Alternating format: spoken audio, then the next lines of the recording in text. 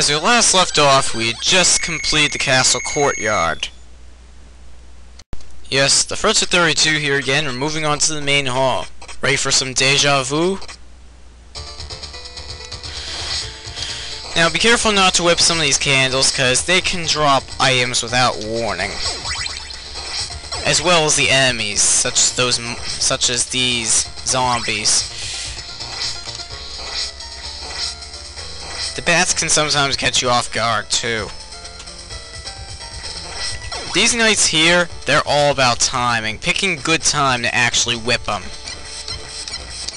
But once you actually pick a good time to whip them, since the whipping actually stuns all the enemies as all the other attacks do in this game, oh man, that was close. You can very easily kill them. This next room I'm a little bit worried about, because now we have spiders in combo with the more dangerous skeleton knights. Each enemy only takes one hit to kill though, so it isn't much to worry about.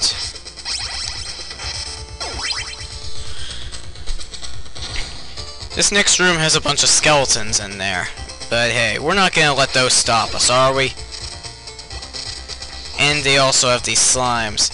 Fortunately, every enemy here only takes one hit to kill.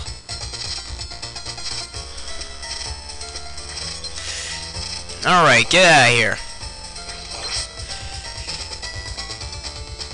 You scroll yourself back on screen, but I'm not gonna let that stop me. You scroll yourself back on too. But let's get you out of the way.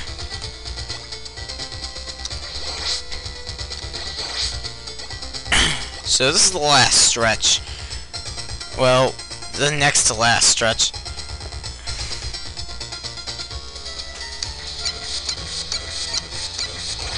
Okay.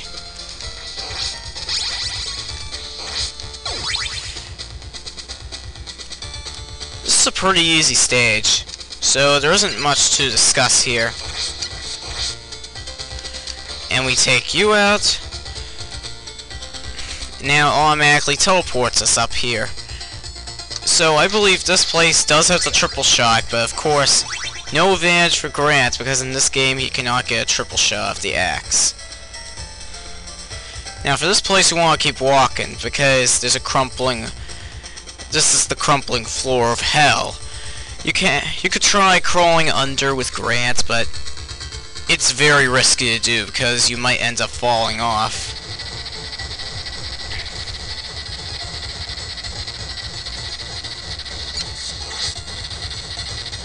Just keep walking, you should be just fine. And for good measure, let's just destroy the dagger. Okay. Now it's time to fight death. I have no real organized strategy to fight this guy. The only real plan I have is to throw holy water at him. And everything that hits you drains a core of your life. And oh my god, I might have this. Alright, first form down. The second form is ridiculously easy. All he does is just floats around and shoots one scythe on screen at a time.